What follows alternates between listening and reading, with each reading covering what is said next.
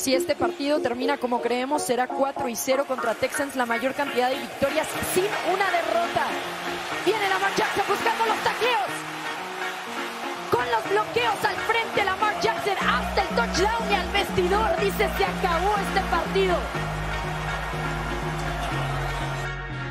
That is low-key my favorite, when they run right into the tunnel. Come back, Lamar. Yeah.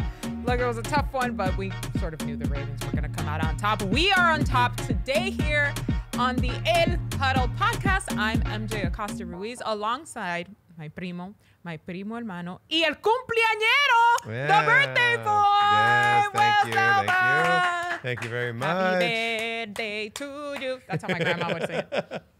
My grandmother would do like happy birthday to you, happy birthday yes. to you. My madrina, Tia Sonia, shout out to Tia Sonia, has a tradition where we sing the happy birthday and then she goes immediately into celebro tu cumpleaños tan pronto días. So we have like 7 versions of it, all from like different Latin American countries. I love We don't it. have enough time for that today on the El Huddle podcast No. because there is a lot to get through. But just know that there is a tone of celebration for my primo, Will Selva, all day long. Woo, Gracias, 25 prima came so quick for you, Will. Can you believe Wow. it? I feel like I've been 25 for like the last 10 years, something like that. I don't know. I'll take it though. Forever young, forever young. Okay, so look. Where should we dive into with these games ahead? I know. So much to look ahead to.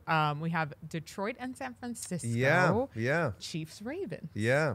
Well, where do you want to go? Yeah. I could not have been more excited for Detroit this weekend. Yes. 100%. You could just, you saw so many videos of folks on social media showing how nobody moved from the stands after that game. Not one person. The players were already in the locker rooms. They were doing their all celebrations in there, and every fan was still in there just taking in that moment. They've been waiting for it for decades, Will, as you know.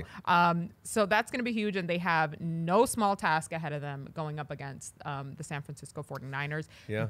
I mean, if you talk about 2 physical, gritty teams that fight to the end, woo, I like it.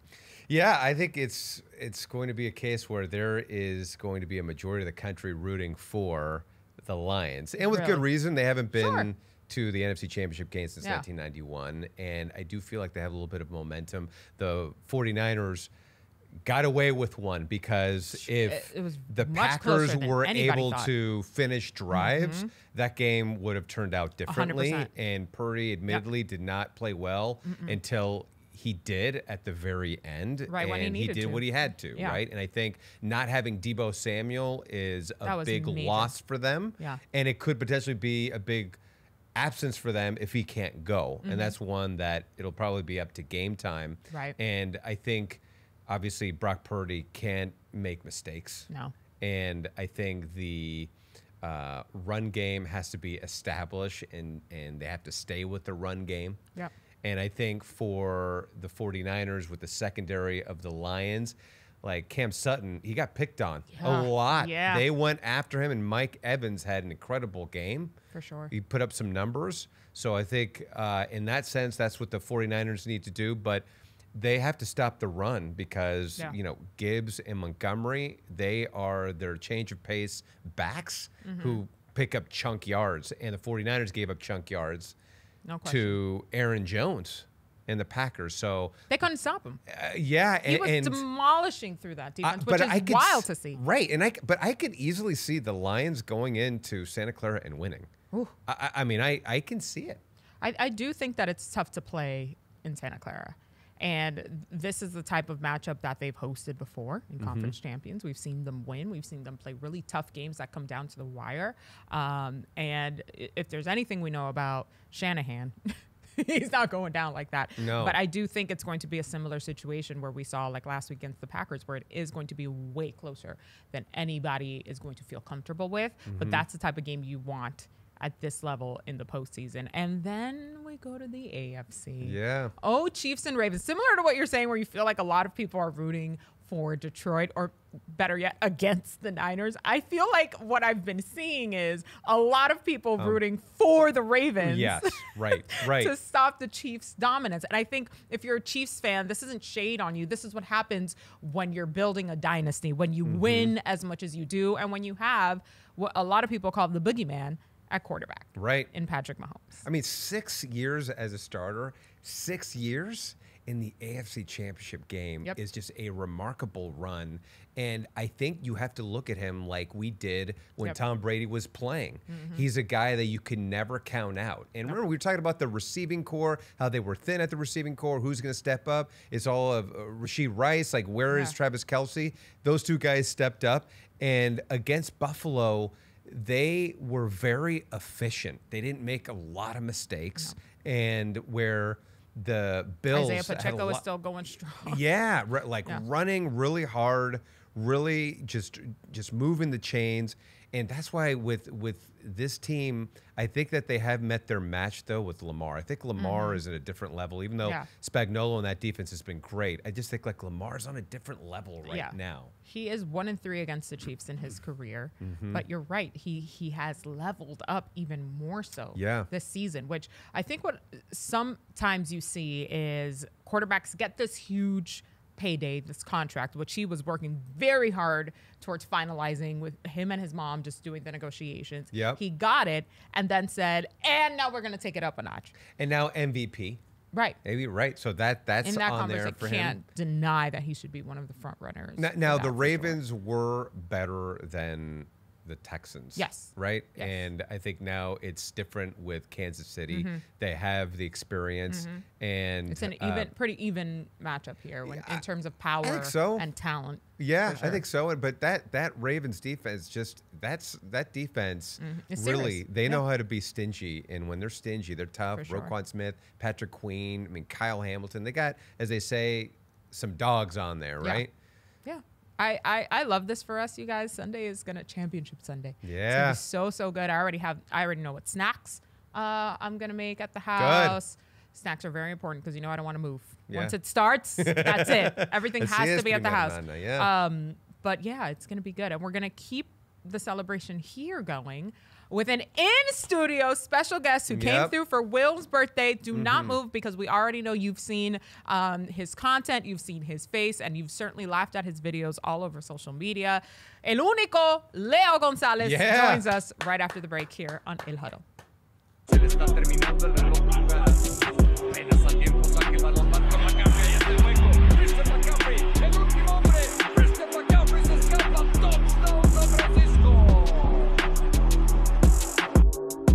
Christian McCaffrey with the touchdown run there against the Packers. Now, Christian McCaffrey, he's well known, but I bet you he knows who our guest is. 100%. We're talking about somebody who has taken social media by storm. How about this on TikTok? Something like just 2.9 million followers. And then also on Instagram, something like 1.1 million followers. And climbing. The man is a comedian as well. He is a content creator. He is a brand. He's also Latino, and that is why he is on the El Huddle podcast right now. Give a warm welcome to Leo Gonza lez. What's up, Leo? That's crazy. Everybody sit down, please. Please calm down. This is all for you, Leo. I know. Thank you guys so much. The standing ovation was a bit dramatic, guys. But a little bit. No phones, please. The phones are Leo, we were talking about what you do for a living right now, and it's so amazing. You're living this dream. If I told my mom that I was going to be a content creator, she says, "Por favor, hijo, ¿qué es eso? ¿Qué? Well, then again, they said that about journalism for all of us. Right, too, they also said that too. So what did your mom say? What did your mom say? We're all venting. Right. Let's call our moms. Not actually. therapy session, right? No, yeah, my mom's just been excited. I think at first she was like, "When are you gonna work though? Right, when right. are you gonna like?" And I think when I started doing the videos, I think she was still like, "Okay, but Del Monte's hiring right now. Like, you can get full time. Like Martin can get you in." So I think after a while, it finally starts to be like, it kind of makes, after she sees a few things, she's like, "Oh, okay." And they pay you for that? And you're like, "Don't question it, Mom. Let's just ride the wave." Any guilt then? That's a strong thing that we've all felt here. Yeah, no, for sure. I think there's guilt. You know what? And we're not getting serious. Nah. I think that one of the things that's crazy, and I know you have felt this, is like you do feel guilty sometimes doing things for work that seem fun and thinking like, "Oh, my dad never got a chance to do this. My mom never got a chance to have this much fun. And I think that also puts things into perspective when you're like stressed out. 100%. You know, Yeah. not to, you know, not validate your current stress, but it's like, oh, but my dad's like in the fields. Mm-hmm. Like, you know, my dad's out there was doing that for $40, and here we are like, hey Creative guys, drink content. this juice. Like, you know, it's just such a crazy. Yeah.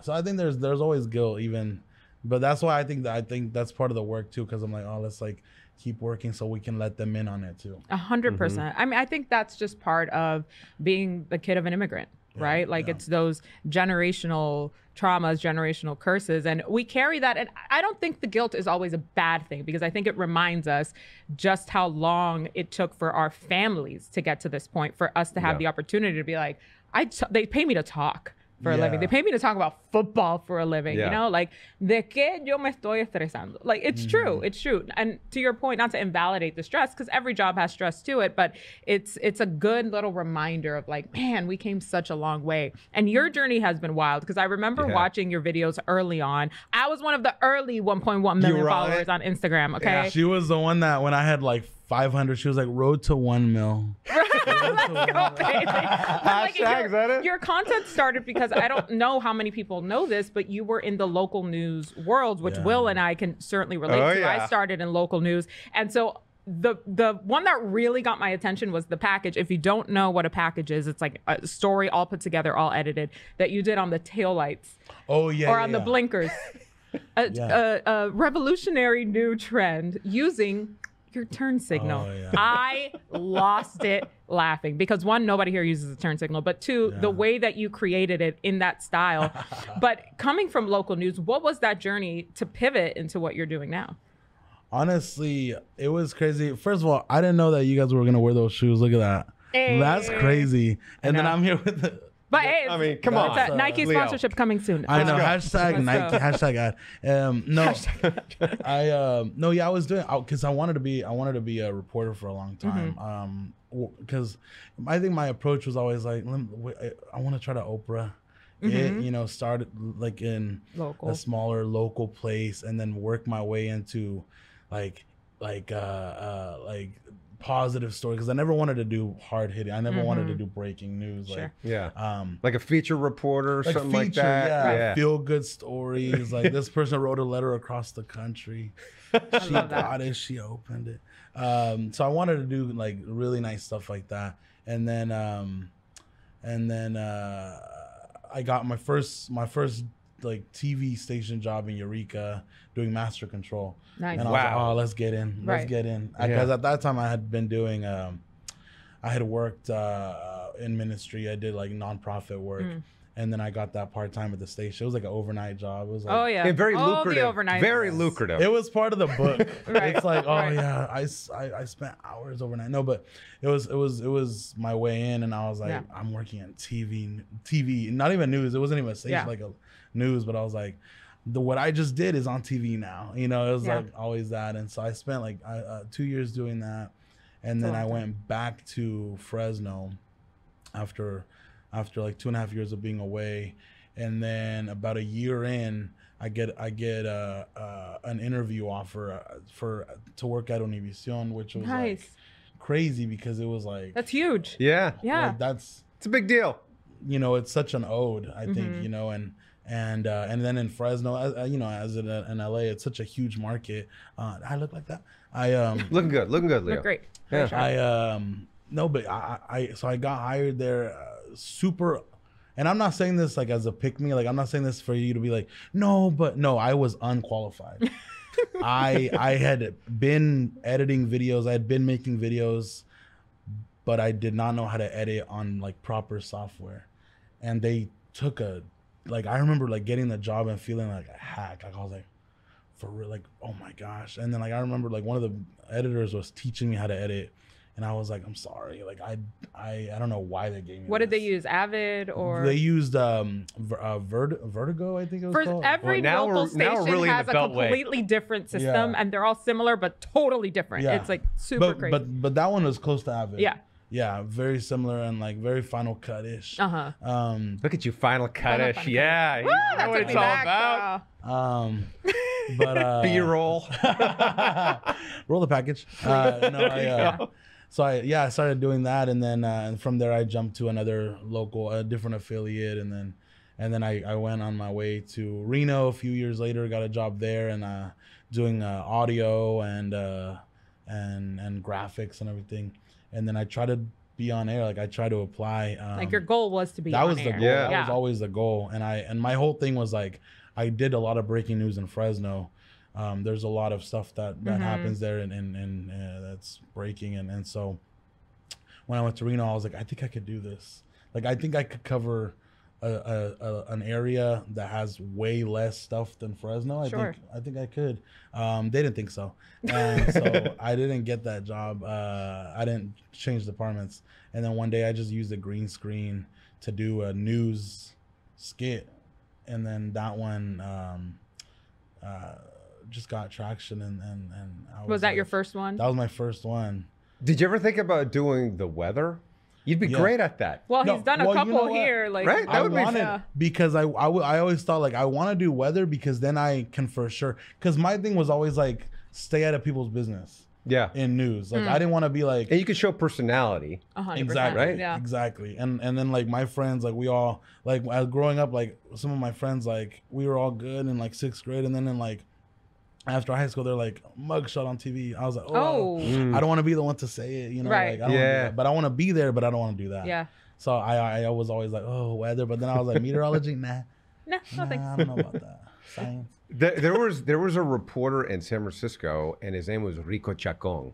And every time he would do his reports, I'm Rico Chacon in Pleasant Valley, right? Oh. And so everybody always had put him in the box. Okay, there's the Latino, right? He's the one, and he's doing all the Latino stories. And I thought, like, well, why don't they put him on all the stories? So What a concept. Yeah. So did you ever come across that? I mean, I guess in Fresno there was maybe more even now. representation, or. Yeah. Well, you know, in Fresno, I was such a fan because we have in Fresno. There's do you know who? Have you heard of Graciela Moreno? What, her name sounds very Yeah, familiar. the name sounds familiar. She's a like she is. She's a baddie. Like she is my Oprah. Okay. Okay. Graciela Moreno. Oh, wow. Wait, now I want to know who Because she there's is. someone next to her, like her find her. anchor will be like Warren Armstrong or Dale You're Wrong, and she's like, and I'm Graciela Moreno. I'm like, oh, Yeah, that's the only part. I can't miss the That's my first 2 vibe. minutes. Yeah. Yeah, that's my vibe. Oh. But that inspired me though to see that. I just wanted to see more of it, right? That's her. You see her? That's Oh, Wait, Graciela. what is he? no. Graciela. Graciela, yeah. Everything. She's everything. But see what an impact that Graciela had Yeah. on She's you. For been- various you reasons. see how young she looks? She looks Yes. great. She's been doing it since I was a little kid. Latinas be crazy. like, I'm 102 years old and look like that. Yeah, 100%. When I was with her, dumb. I was with her a few weeks ago. I went to because that's where she works at the ABC affiliate. They're very, very kind to me. So they always invite me to go hang out, and every time I see her, I'm just like, what a dream! Like, Right, what an icon. I just loved watching you and was inspired, and yeah. Obviously, though, having that TV background though helped you a lot, For sure. right? Yeah. More than what people realize. Yeah, I think I was always preparing because I was always because of like wanting to do journalism. I was always very like PR minded, like very like Branding, marketing, like the whole package. I knew that I wanted to do some sort of marketing.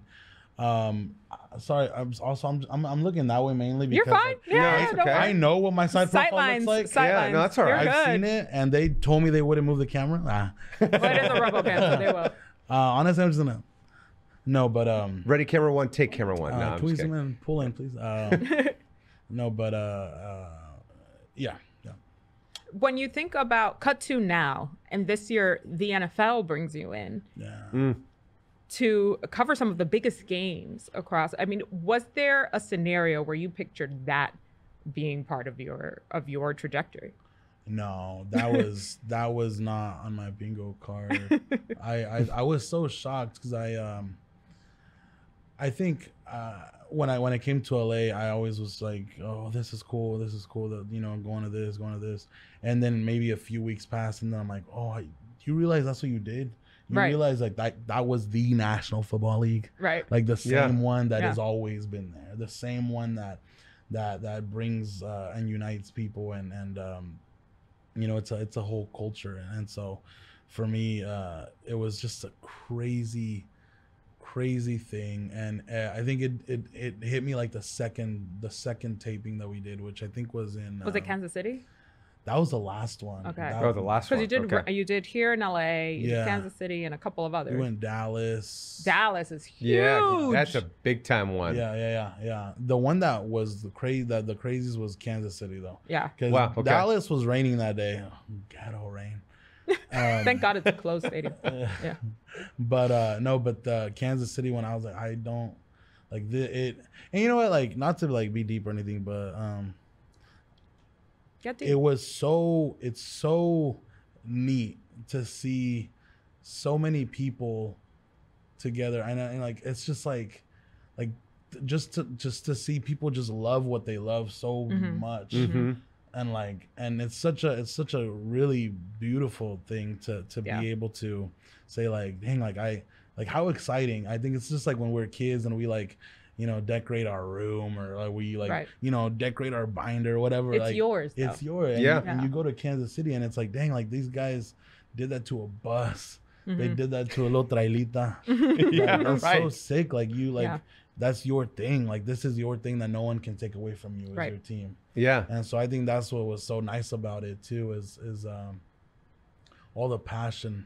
Because I think, you know, as you do more and more unbelievable stuff, maybe you start to detach a little bit, and then you see things like that and you realize that, oh, this is the real world and people are doing things that they really are into, and that's really nice. So Leo, who would be like your favorite players, teams that you enjoy watching? Honestly, if you have it wasn't until until I came to LA that I was like, I need to really be behind the Rams. Sure. You know, I think that's when I got here, and I just thought, like, you know, because when I was in Hanford, close to Fresno, it's so split there. It's well, at least growing up, it was like 49ers, Raiders. I knew it. You Yeah. know, in Fresno, in Hanford, it's like all my friends' dads had the Raiders garage, and for me, I was like, I don't like the colors. So I was like, maybe the Niners. No, just. But no. But then when I came here, I was like, this is so exciting. And you come to a game, and it's like it's a whole different thing. And, you know, and that's the cool thing about LA too, is going to the soccer games and to baseball games. You get it all here. And it's just like just the pride that you have, that people have here, especially the people. I feel like, you know, I'm so new that people are like, they're my Dodgers, they're my Rams, they're my you know. Yeah. But I think that's what it is. It's just like watching people be a fan of this stuff, you know. So and then I'm like, oh, Aaron Donald. Then I go to Shell. I'm like, oh, look, Aaron Donald. But to your point, you're right. Whether it's and the way you phrase it, like they're my Dodgers, they're my Rams, they're my Cowboys. Like this is very much how sports fans, but certainly NFL fans look at it. And I think sometimes we can sort of disassociate with what it is because we're looking at the bigger scope of the playoff picture of who's going to the Super Bowl. And you forget the day-to-day people who have the tattoos of their favorite team, who have like their Super Bowl, the last time they won a ring tattooed on their stomachs. We've seen it all, right? But it is that big of a deal to these folks. And when we're in it, we can sometimes lose it until we go to like a big matchup. You take it for granted a little for bit, sure. right? I think You take it for granted. So it is such a beautiful reminder to see how deeply people not just love it, but make it theirs. Exactly. Right? And I felt that, you know, obviously I thought Kansas City was such a amazing, like you see it, but then you go to Dallas and you feel it. I couldn't go anywhere. Like I went there to try barbecue, and they're like, "We them boys." I was like, "I just wanted a sandwich." Can I put they're just like, "We them boys." But I like over there, it's like it's like a religion. It's next level, religioso, right?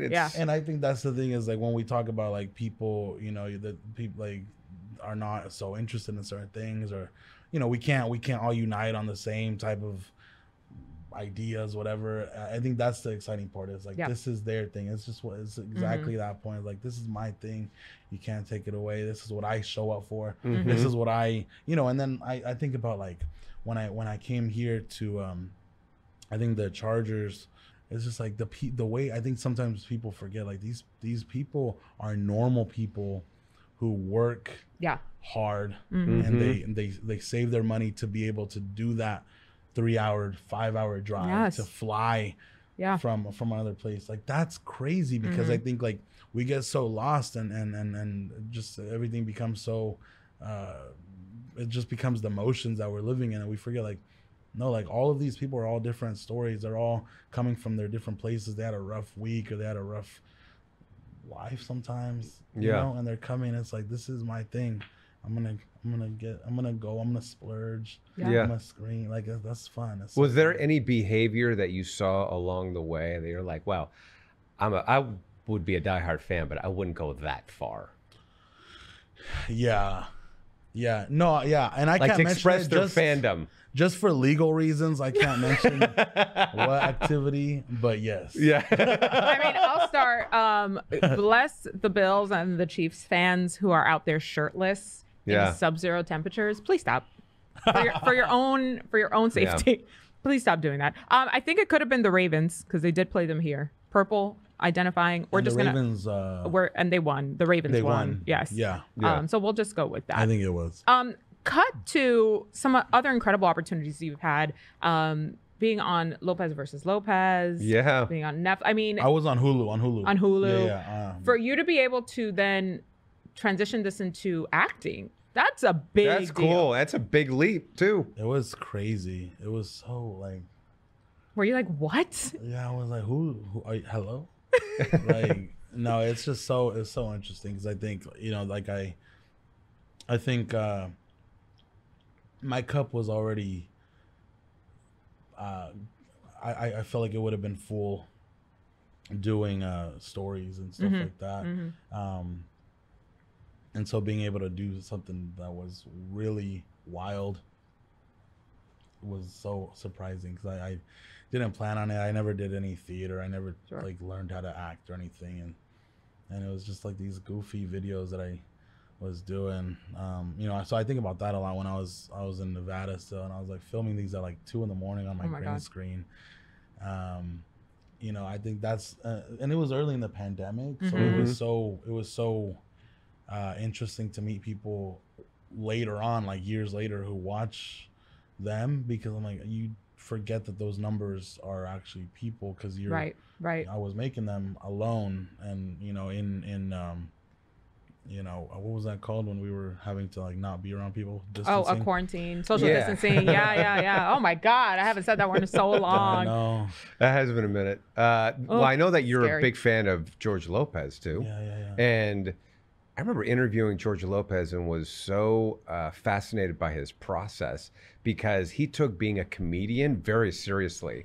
And he would always say, like, I don't know why these other comedians don't take it seriously, where he would record himself and he would play it back, and then he would work on his craft. He's like, this is our job. Right. This is our business. Well, it's like athletes watching film. Exactly. No, exactly. And I think that's a big reason why he's been so successful. For sure. And my friend Al Madrigal, if you had a chance to meet Al, Al and I, we went to high school together. His first comedy bit we did together. And so to see him also, he took it seriously. And he's done so incredibly well. And I know that you've interviewed him and come across Al too. Yeah. So it's really cool to see, like, you know, we're doing okay for ourselves. We're Latinos, you know, we're out there. We're doing some things. You know? Al was so nice. I met him the first time at the... He's really not, though. He's a big jerk. No, I'm just Stop it. I was just saying that. Was great. Yeah. Somebody will clip that on the internet by itself. No, I met him at the Morbius premiere. He was in Morbius. And I was like, oh my gosh. So he was walking by, and I was like, and then my friend was like, take a picture with him.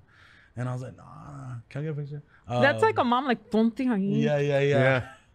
And no, it was crazy. Like, he's so nice. And then I saw him a few weeks ago, like 2 weeks ago, right? And I interviewed him. It's so nice for them, because I feel like what I've noticed in here that I mean, I didn't think it would be that crazy or deep or whatever, is that everybody's so nice. I think being outside of LA, you get this like idea that like Hollywood is so whatever, and it turns out like there's just so many nice people, and Al's been one of those people, and George.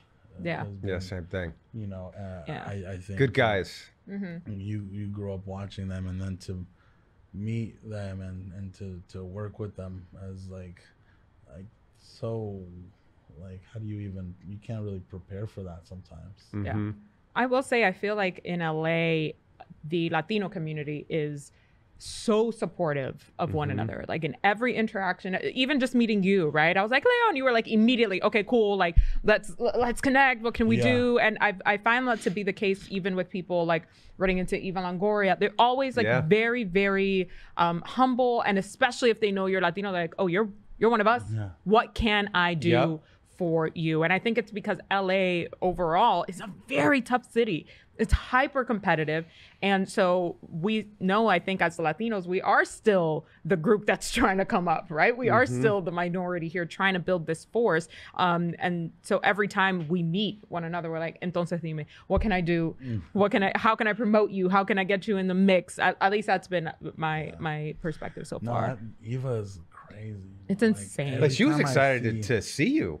Every time I see her, I'm like, because the first time I had met her, because she followed me like 3 years ago on TikTok, and then when I met her the first time, I was like, was that a mistake? Like, were you right? Was that your assistant? Like, yeah. And then she like said my name, and I was like, bro, stop, stop, don't say that. Like, and then like as time has gone on, she's so nice and so supportive, and always, and you know, I think it's so special when you see someone who is doing and has been doing such great big work for us.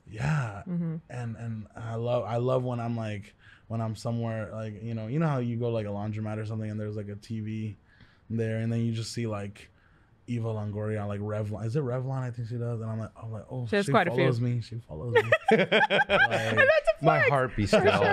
For sure. It's funny to see these celebrities who come up to you and they geek out.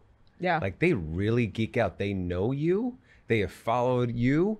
And like who has been the one celebrity? Maybe it's Eva Longoria, but who is the one celebrity where you're like, wow, they are really into what I do? Oh man, you know, I think the Eva, every time I'm always like, stop, and like that's always a shock. And also I'm such a big Amy Poehler fan. Oh my she's God. funny. Oh my gosh, Hysterical. Like effortlessly hysterical. Yeah, like just brilliant. Yes, man, like, very, very smart. And I remember I went to she was the EP of a Netflix show, and she walked in, and I was like, oh nah, like I'm not even, because one thing I don't like to bother people.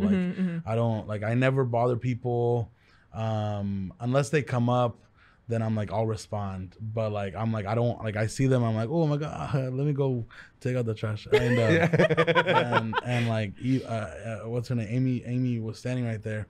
And that night I was like, you know what? I'm gonna say hi. I'm gonna say hi from a distance. I'm not even gonna go up. I don't ask for pictures, nothing. And then she like looked up and she was like, Leo. And I was like, shut up. Like, bro, oh my gosh. And that was pretty early on into me being in LA. And I can honestly say that night and that conversation was such a, like, it filled my well. Yeah. Because I think I've had moments where I'm like, ooh, let's go apply at Charlie's again. Not Charlie's. Like, let's go. I can still make some Phillies. But that night with oh no, it is good. She told me, she was like, you know, I watch you every day. And I don't remember everything. She's like, yeah, I did. I wrote it. Nah, but so great. I would have. Yeah. No, she was like, I watch you every day. You know, you're so. I don't even like to say because it feels like.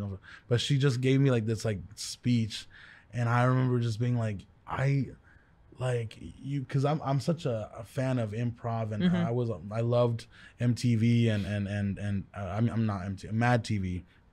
and Taking it back. SNL growing up. But Mad TV, I remember, was like the anti-SNL. Yeah, I love both. And the of them. diversity on Mad TV. Yes, it was. SNL. Yeah. Yeah, I just loved that live thing, and I loved watching them break. Not all the time, like you don't always have to break Jimmy Fallon, but like when they would. But it is hilarious when they do. Sometimes, Right? You know, like I loved it, and so I think when she talked that night, I felt so. It was such a confirmation. And then John Mayer, like 3 months ago or 2 months ago, it was right after the NFL thing I did. I was like, I saw him and I was like, oh! Like my Pandora. You remember Pandora? It's still around. Do they still have that? I don't even know. No, I think Is there it's still all Pandora? Spotify now. Do you? Yeah. Okay, Randy. Yeah. Okay. Yeah, so Randy has Pandora. He's keeping so Randy's the one. He's keeping it alive. There you go. Single-handedly keeping it alive. Pandora. There you go, Randy. No shade to Pandora. Hi. No, yeah, because if there's a brand deal there, Pandora. Right. We're on it. No, but yeah, I remember just seeing him, and then he told me just a bunch of nice stuff, and I was like, I think it's such a shock because there's those people who are known, and it's like, oh, that's so cool to meet them, that they're nice and everything. But then there's like the ones that like you're a fan of, and then you don't even know, like, how do I dictate that this is even real? Like, how do I even, you know? So I think those two were the ones that like So cool. Yeah. fueled me That's a up big like deal. crazy. I do have more of a technical question because I think with the rise of social media and content creation, I think many creators can sort of get a bad rep. And as someone who has had great opportunities to work with brands, putting together one sponsored video, that's a whole day's work, y'all. Like, it's no joke. And you're creating content, multiple pieces within a day, and you have to keep it up. For you, let's just say one video on average, from soup to nuts, just, okay, I have this idea, I'm gonna write it down, to shooting it, to editing. Just let people in on how much it actually takes to put this out there. Well, I think a rent is due. So Okay. it's like, Period. Period. It's not it's like you said, like it's a business. At some point it becomes like we have to. And so it depends. There's some videos, that I'll walk into something and I'll see a little moment. I'm like, all right, we'll write it down and then we'll film it. We did one at a party, like a little birthday party a few days ago. That one, hilarious. One little take, and it was right there. And then there's some that are like, okay, it's gonna take a green screen, or there's some that I'm like, it's gonna take an actual business because I think it'll be funnier to be physically there. Green screen is like, it works, but then there's like that other like 3D element, element to it, and so I think some of them I'll spend a few hours writing it just because I'll still kind of improvise it, but there's certain lines that I still want to make sure are in there. And so what I love to do, the ideal thing that I do, I'm not always good at it, but I still do it is we'll spend like a day and I'll write, maybe like 10 skits. Wow. And then we'll have like a production day on a Tuesday where it's like, so you batch it. Yeah. I love to film like 10, 12 videos in one day. Oh my God. So that I can, Wow. and then I'll edit them that night. And then I can have the next 10 to 12 days, weekdays, like worth of content. So now I have this other day to write, part of a project that I want to write, or I can audition for something. I can work on the other stuff so I can, because I'm so scared of focusing too much on like trying to act and then not staying afloat on social media anymore. Yeah. And vice versa. Like I want to still being that I love traditional media and I love just linear. I love a sitcom. I love that type of stuff. Yeah. Remotes, Conan O'Brien remotes. Something you don't hear people say anymore. I know. Linear. It's like a throwback. Our boss is hearing it. They love linear, guys. Yeah, I brought my resume too. Yes, actually. So I think I love to do things like that and try to organize it that way so that I don't have to think about it. And in the meantime, I'll work on some other ones. And then we just shot a video right now that we uploaded like on the way here. That was just like a quick little thing. So it just depends. But I think the thing is, I want to make sure that I have time off sometimes and where I don't have to post anything. So I'm not like trying to see like, did I reach a quota? Did I reach this? Like, there's some days I don't want to think about that. Yeah. And then there's other days where I'm like, well, it's the 20th. The rent's gonna, like, Dave's about to knock in a few days. How many videos don't get posted that you create? Oh, very rarely, because a lot of them are so good that nothing on the cutting room floor. Yes, nothing. No, you know, I very few, maybe one every 2-3 weeks doesn't actually. I've been sitting with one in my drafts where I'll look at it and I'm like, no, it is kind of funny. And then like the next day I'm like, that's so dumb, but I don't delete it yet. I did one recently where I was I was pretending to be like a Gen Z news reporter. Oh my God. And I sat on that one for like 4 days. I was like, it was hysterical. Yeah, but what made you sit on that? Because I cringe. Well, I mean, a lot of them you didn't want Gen Z to come after. No, we're friends. I identify as Gen Z. But no, I think I was just like, I cringe at a lot of them. It's giving breaking news or something. I was cracking up. Yeah, and cracking up. And it performed so much better than I thought it would. So and thankfully there's not too many people that think I'm being too serious about it. No. I mean, it's satire. Yeah. Right. It's satire. And that's you why do it very well. I like to equally come after like right. Equal opportunity dragging of everyone. I love that. What's next for you? Like where else can we see you? And is there anything that you can give us a little heads up on without breaking any NDAs, of course? Or embargoes. Now we're talking business again. I'm not trying to get my boy in trouble, all right? It's a business, he said it. Let's get those sots ready. I know, little teasers. Well, the good thing is I just shot something yesterday. It was a little scene of a movie. And it's my first movie, like my first film. Oh my God, that's huge. And it's like Congrats. the three names attached to it are really iconic in different categories. Adam, I'm not trying to. I can say. No, but it was such a special thing, and so that and hopefully another thing. So we're just trying to be employed this year, honestly. Okay. That's it. Pa'lante. Yeah. Arriba. We're so proud of you. Yeah. Thank you for spending this time with us and letting us into your story. This was awesome. Seriously, yeah, Leo, just congratulations on the success. Love that un Latino tiene éxito, right? I mean, it is so awesome, so cool to see you do your thing. Thank you so much for stopping by. Now you're part of La Familia, right? Yeah. So does that mean you're going to come by? You're going to be primo? You're going to periodically come back? I'm down. Okay. For real. Where do I pick up the check from? I was going to say, cut the check. Yeah. About MJ, you want to? I'll help you out there. No, but for real, thank you. Thanks, Leo. Appreciate it, man. La de este muchacho Harman. Hay varias cosas del partido, pero en este momento era la de Dick. Está soplando mucho el viento. Lo falló. Justo en esta dirección estaba soplando el viento. Wow. Ni siquiera cerca. El viento se llevó ese balón. Oh, it's still hard to watch. Un golpe. How did Papi take it? Not so well. He didn't even reply to my message when I.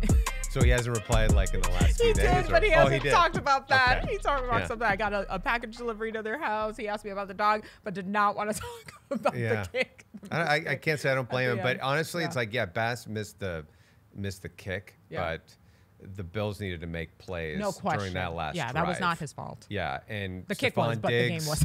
Diggs needed to make that catch. Yeah. I mean, that was an incredible throw by Josh Allen. And Josh Allen did all he could to... And then some, Yeah, and then some, and it just didn't work out, which brings me to Y Punto, because now we're seeing some of these coaching vacancies being filled. Yeah. You know, the Raiders deciding to stick with Antonio Pierce. I love it for Antonio Pierce. I love it for the Raiders. Well, but this is now we'll see what he's truly made of, because now he is going to a full off season, see what he's about. Max Crosby threatened to leave if he didn't get the job, so he got the job.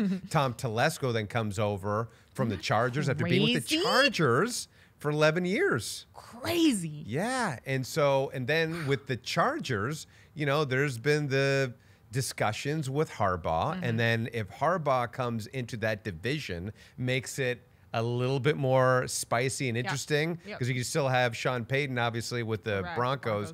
But if Harbaugh then works with Herbert and that team, they need something different there. And I think Harbaugh knows how to build something up, wear out his welcome, and then go. Right. You know, and once he had hired that agent that represents a bunch of NFL coaches, and also had represented Tom Brady, you knew he was going to do it. And this just seems to make the most sense for him. No question. The coaching vacancies are always so interesting because there's still the Bill Belichick of it all, and everybody questioning. And Atlanta has brought in a bunch of people. So it's and Vic Fangio being out. And now Vic Fangio and the Dolphins have parted ways. Mike McDaniels put out a statement through the team saying after they assessed the full season, this was the best sort of move.